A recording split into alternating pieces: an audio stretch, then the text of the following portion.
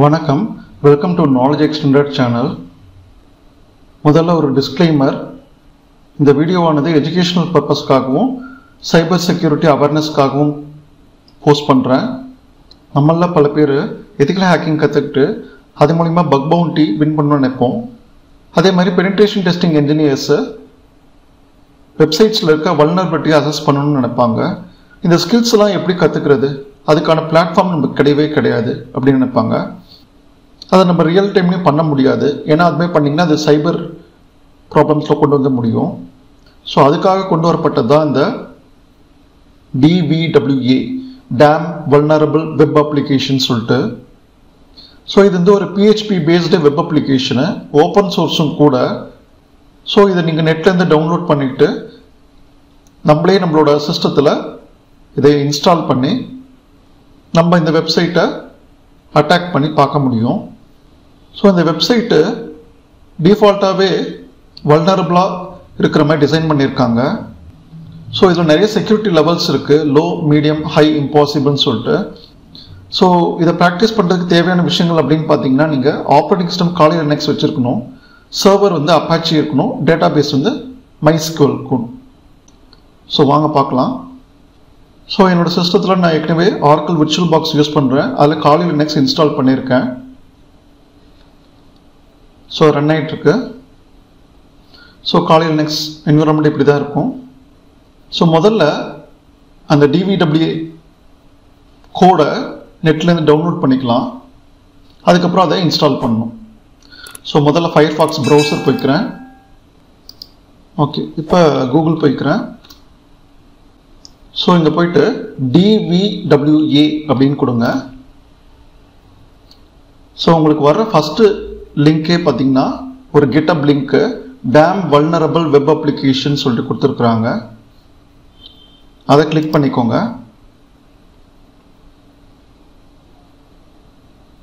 So இந்த கிட்டப்குள்ளே தான் வந்து உங்களுக்கு அந்த என்டையர் வெப் அப்ளிகேஷனும் இருக்குது.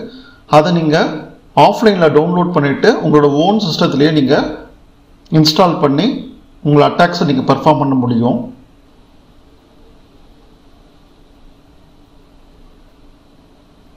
ஸோ DVWAயோட மெயின் எய்மே செக்யூரிட்டி ப்ரொஃபஷனலுக்கு அவங்களோட ஸ்கில்ஸை லீகலான என்விரான்மெண்ட்டில் ஹார்ன் பண்ணிக்கிறதுக்கு தான். ஸோ இதில் நிறைய வல்னரபிலிட்டிஸ் இருக்குது, அது மூலமா நம்ம கற்றுக்க முடியும். அதே மாதிரி ஒரு வல்னரபிலிட்டி இல்லாத ஒரு வெப் அப்ளிகேஷனை நம்மளால் உருவாக்கவும் முடியும். ஸோ இந்த கிட்டப்பில் ஸ்க்ரோல் பண்ணிங்கன்னா டவுன்லோட் செக்ஷன் இருக்குது. இந்த டவுன்லோட் செக்ஷனில் உங்களுக்கு பார்த்தீங்கன்னா git clone அப்படின்னு ஒரு கமாண்ட் கொடுத்துருக்குறாங்க. ஸோ இது வந்து பார்த்தீங்கன்னா உங்களோட என்டையர் DVWA வெப்சைட்டை க்ளோன் பண்ணும். ஸோ இதை நீங்கள் காப்பி பண்ணிக்கோங்க. ஸோ நான் காப்பி பண்ணிட்டேன். ஸோ இப்போ முதல்ல நான் டெர்மினலுக்கு போயிடுறேன். ஸோ இப்போ காலையில் நெக்ஸ்ட்டில் நான் நார்மல் யூஸராக இருக்கிறேன். ரூட் யூஸராக இருந்தால் இன்ஸ்டால் பண்ணுறதுக்கு எனக்கு ஈஸியாக இருக்கும். ஸோ அதனால் SU ஸ்பேஸ் ரூட் அப்படின்னு கொடுத்துக்கிறேன். பாஸ்வேர்ட் கேட்கும், அதை கொடுத்துக்கிறேன். ஓகே, இப்போ பார்த்தீங்கன்னா உங்களுக்கு ஹேஷ் சிம்பிள் வருது. இது மூலிமா நீங்கள் ரூட் யூசர் அப்படின்னு ஐடென்டிஃபை பண்ணிக்க முடியும். காலையில் நெக்ஸ்ட்டில் வெப் அப்ளிகேஷன்ஸ் ரன் பண்ணுறதுக்குன்னு சொல்லிட்டு ஒரு டைரக்டரி இருக்குது. அந்த டைரக்டரியில் தான் நம்ம DVWA இன்ஸ்டால் பண்ண போகிறோம். ஸோ அந்த டைரக்டரிக்கு போய்க்கலாம். ஸோ cd/var/www/html அப்படின்னு கொடுத்துட்டேன். ஸோ இதுக்குள்ளே போய்க்கலாம். ஸோ இதில் தான் நம்மளோட வெப் அப்ளிகேஷனை இன்ஸ்டால் பண்ணணும். அந்த git clone கமெண்ட் காப்பி பண்ண இல்லையா, அதை இங்கே பேஸ்ட் பண்ணிக்கலாம்.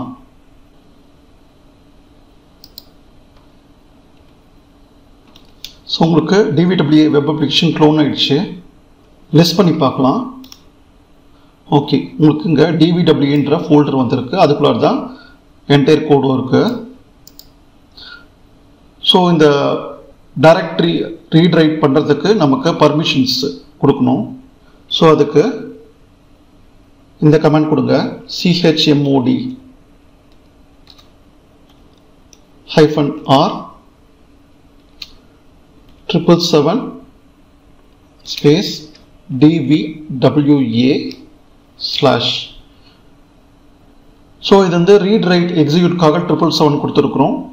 DVWA folderக்கு வந்து full permission கொடுக்கிறோம் execute பண்றதுக்கு.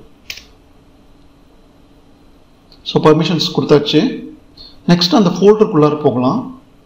So cd DVWA. So உள்ள போயாச்சு. இப்போ திரும்பி லிஸ்ட் அவுட் பண்ணிக்கலாம். இதில் பார்த்தீங்கன்னா உங்களுக்கு config அப்படின்னு சொல்லிட்டு ஒரு ஃபோல்டர் இருக்கு. அதுக்குள்ளார போகணும். அதுக்குள்ளார தான் சில ஃபைல்ஸை கான்ஃபிகர் பண்ணணும்.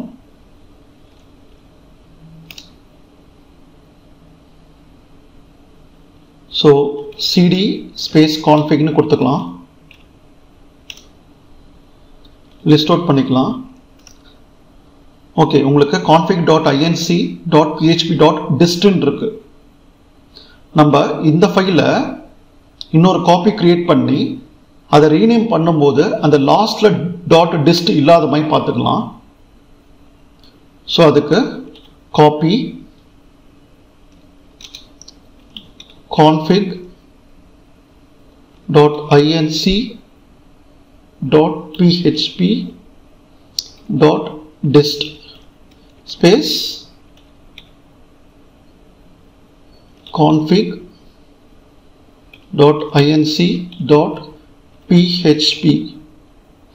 ஸோ ஏன் காப்பி கிரியேட் பண்ணுறோன்னா ஒரிஜினல் கோடிங் நம்மளுக்கு எதுவும் ஆகக்கூடாது, அதனால ஒரு டூப்ளிகேட் கிரியேட் பண்ணிக்கிறோம். ஸோ நானோ எடிட்டர்ன்றது டிஃபால்ட்டாக நம்மளுக்கு காலி லினக்ஸில் வர்றது. அது மூலிமா இந்த ஃபைலை ஓப்பன் பண்ணலாம். ஸோ நானோ ஸ்பேஸ் config.inc.php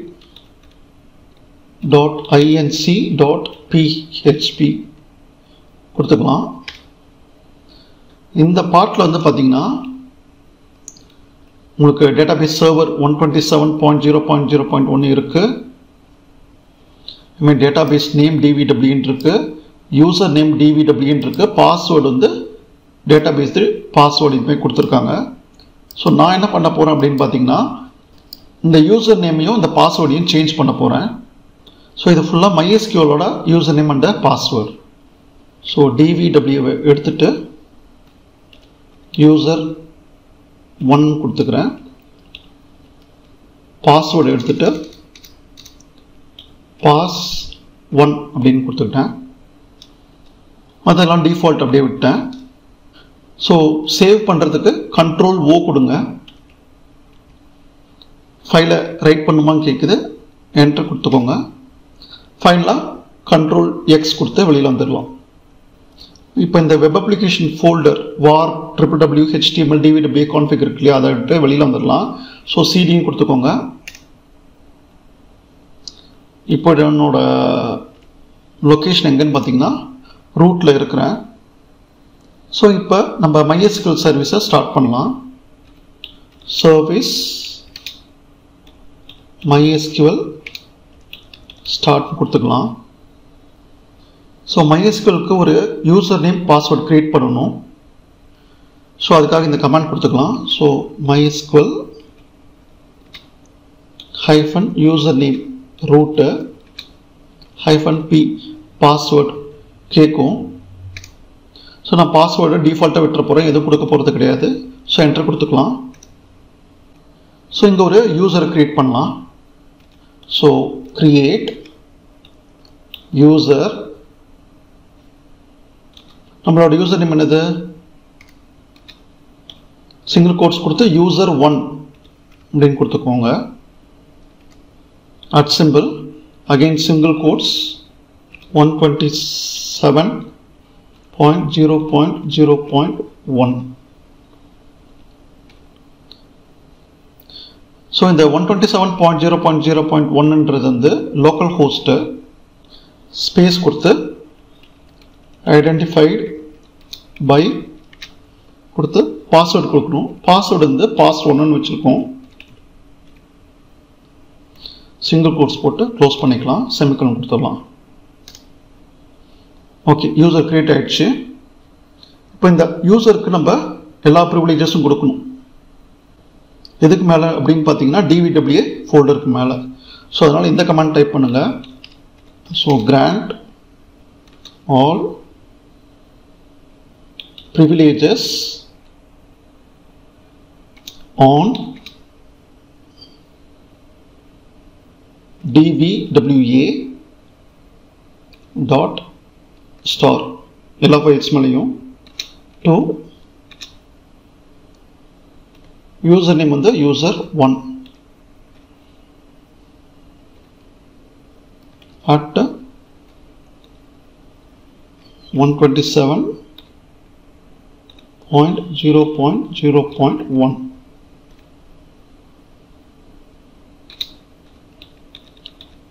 identified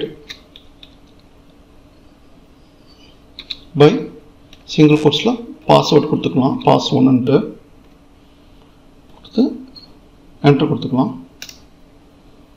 ஸோ இப்போ டேட்டா பேஸ் விட்டு வெளியில் வந்துடுறேன், எக்ஸிட் கொடுத்துக்கலாம்.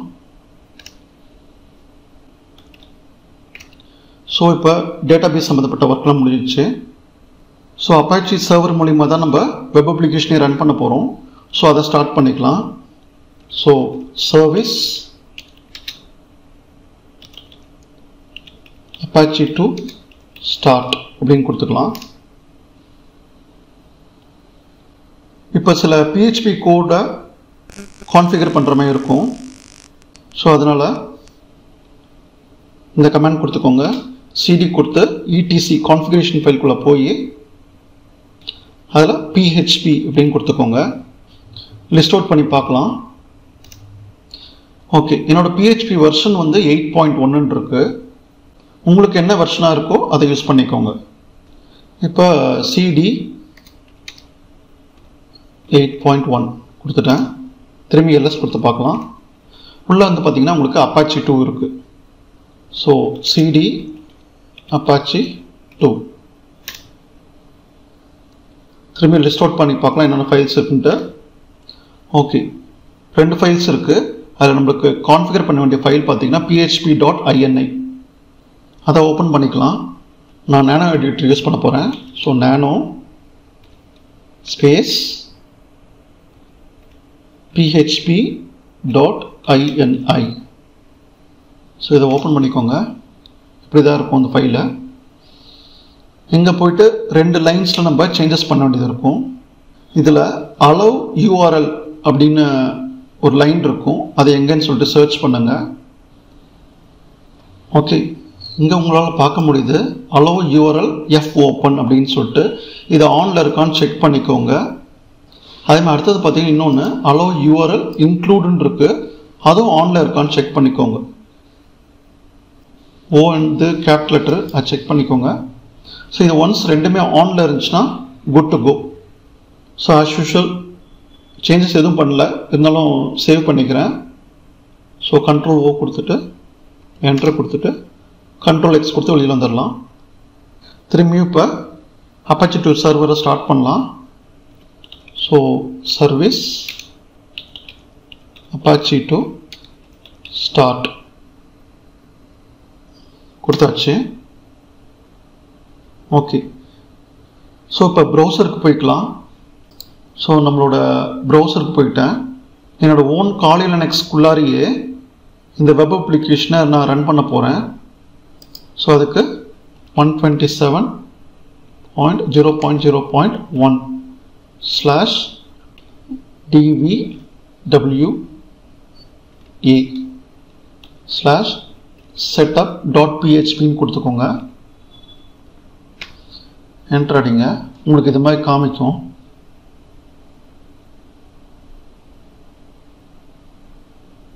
டேட்டாபேஸ் செட்டப் அப்படின்னு சொல்லிட்டு. ஸோ இதில் கிரியேட் ஆர் ரீசெட் டேட்டாபேஸ் இருக்கு இல்லையா, அதை கிளிக் பண்ணிக்கோங்க.